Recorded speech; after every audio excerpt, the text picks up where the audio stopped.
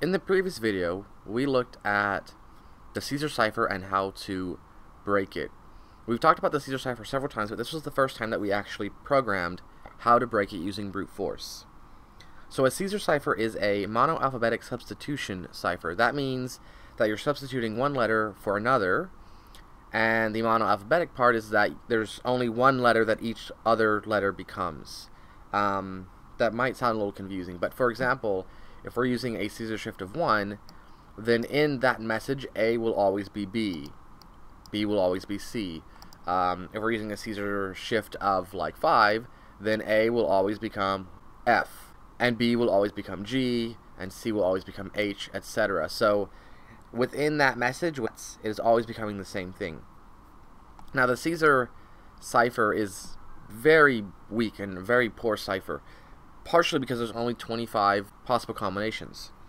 Now that being said, there's other ways that we can rearrange the alphabet, right? If we're substituting one letter for another, then the Caesar cipher is just 25 of the possible methods. If you want to do the math, I mean, there's a bunch out there. So for example, if I launch Firefox, and if I just go to Google, so the number of possible combinations is it's pretty high. So 26 factorial, this is the number of possible combinations out there. 4 to e to the 26. That's a huge number. So how do we program that? We could use the same method that we used in some of the previous videos with like the Morse code, but there's an easier way. There's also a way that we can make it where the user can have some input into that, where you could write a program where the user gets to choose a keyword. That's a little bit different. That's more of a keyword cipher than just sort of a custom random substitution cipher. But we'll get into that as well. Not this video, but in the next one. So how do we do a substitution cipher that's not just Caesar? So I'm going to make a new file, and I'm just going to call it substitution. There we go, substitution. Like I said, it's going to look a lot like the Caesar one. So basic substitution cipher. We'll just put a few comments in here. Guess we could put in mono alphabetic, and we'll talk about ciphers that aren't monoalphabetic later. So what I'm going to do is, in this previous video, I used a string here of letters, and then I pushed those letters into this list here, this ciphertext. I'm going to do something kind of similar, actually. Alright, so we're going to set this up pretty much the same way we set up the Caesar program at the start. So we're going to have our clear text, and that'll be user input. So user inputs, enter your secret message. And once again, I don't want to deal with capitals. You could, but I'm not up for it right now. It would make this longer than it needs to be, and you can add it in your own if you'd like. So valid letters equals, this is going to be the alphabet, so A, B, C, D, E, F, G, H, I, J, K, L, M, N, O, P, Q, R, S, T, U, V, W, X, Y, Z. Important that we have all of them. Important that we have space as well. Space is a character. And I'm not going to have shift. Instead, I'm going to have key. And that's going to actually equal the same string for right now. I will change it later, and I will explain later. I'm going to have my new string again. And we'll just keep that an empty string, just like last time. And we'll have ciphertext, which will be an empty list, just like last time. We talked about lists in the previous videos, so hopefully you're starting to feel like you have a little bit of an understanding of them. We're going to add a loop in here, so for char in clear text. So what this will do is the user input, it's going to run whatever's in here for each and every letter inside of the user input. So if the user decided to parrot back what I wrote. If they decided to put the same thing back in, it would do it for the E, and then it would do it for the N, the T, the E, the R, etc., all the way down for each letter. We'll say if char in valid letters, then new string plus equals char. So what this is going to do, if you remember from the previous video, it's going to go through this whole string, and if that char exists in here, it's going to add it to the new string. Basically what this does is if they put in some sort of special character that I wasn't expecting, or punctuation in this case, because I have no punctuation in my valid letters, then it won't include it in the new string. It won't try to encrypt it, it'll just ignore it. It will still do capitals because I have converted all capitals to lower, so there will be no capitals in the clear text, so we're fine with capitals.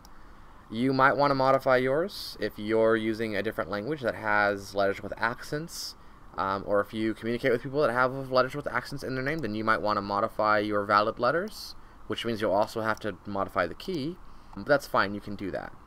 If you wanted capitals in here, you could include capitals too in your valid letters. I just chose not to.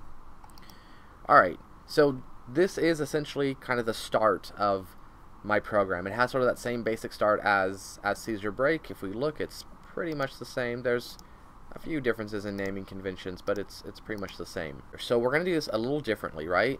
We're going to say that, what's the best way to explain this? Okay, so we have this key here, and I'm going to space this out right now so it's exactly underneath my valid letters. What I'm going to do is I'm going to program this differently. I'm going to use index values.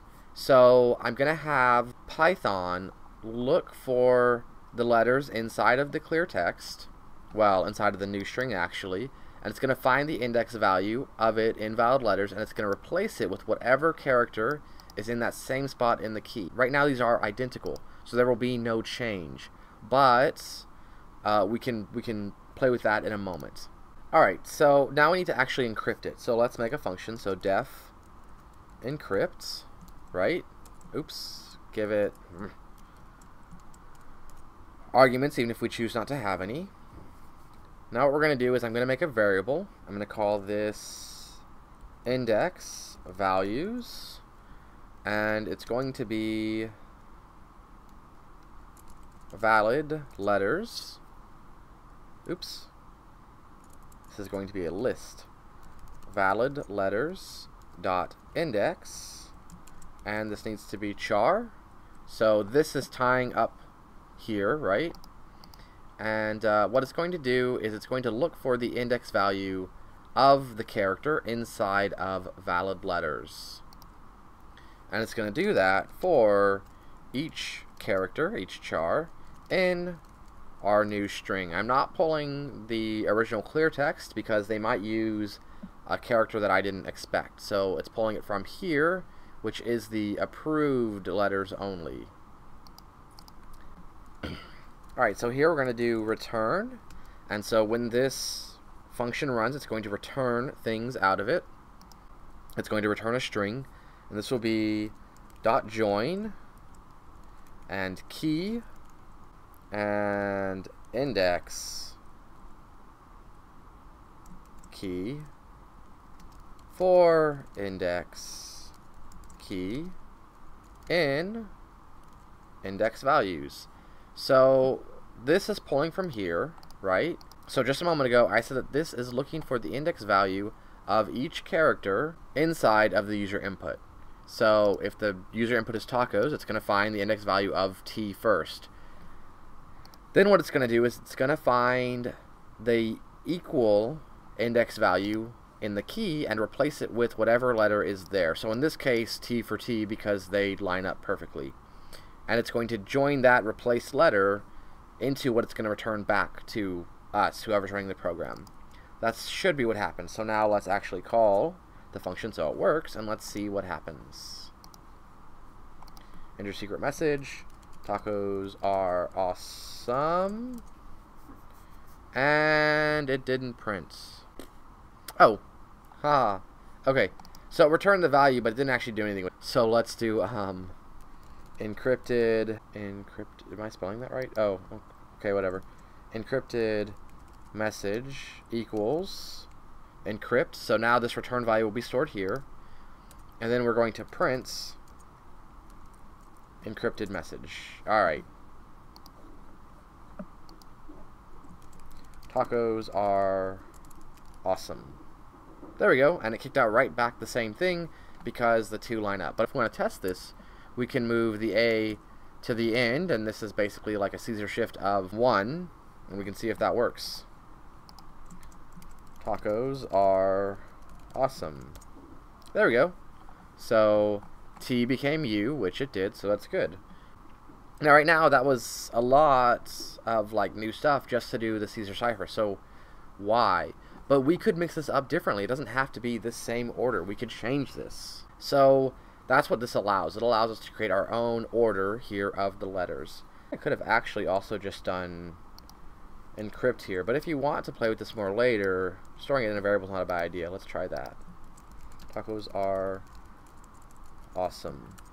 Yeah, so you could do that too. Didn't have to make it a variable, but I like variables. So if we wanted to, we could move this around. So like we could put the C over here, and we could put the W right here, and move these 3 characters over here. And yeah, it doesn't really matter where you move these. Now you want to make sure that you have all the letters in here, because if you have like the same one twice, you're not paying attention. That could cause problems if multiple letters are becoming the same letter. That could be problematic. So if we try it again, tacos are awesome. There we go. So T became T because I accidentally happened to get it there again, but that's okay. A became M, O became an L, and etc. So this is now just a randomized custom substitution cipher that I've created. Now there is another way to do this. Instead of just randomizing the order, because that would be rather hard to tell someone else what the order is, we could actually instead use a keyword cipher. So a keyword cipher is where you put a word in front of it, right? So like maybe my keyword actually is tacos, since I'm such a fan. What we need to do now is we need to delete the letters that we used here from the rest of the alphabet. So bye-bye T, bye-bye A, C, O, S. And now if we run this, tacos are awesome. There it is, encrypted with a substitution cipher of keyword tacos. Now this still isn't very great, because if you notice, all the letters after S start to line up, and that's what's going to happen in keyword ciphers. You're typically going to notice that the further down the alphabet it gets, more letters start to line up after you get closer and closer to passing the place values of the letters you used in your keyword. But it works. Now, how do we allow the user to make their own key? We're going to do that in the next video, because that's going to take a little bit more explanation and will be a little bit longer. I don't want to do it all in one giant sitting.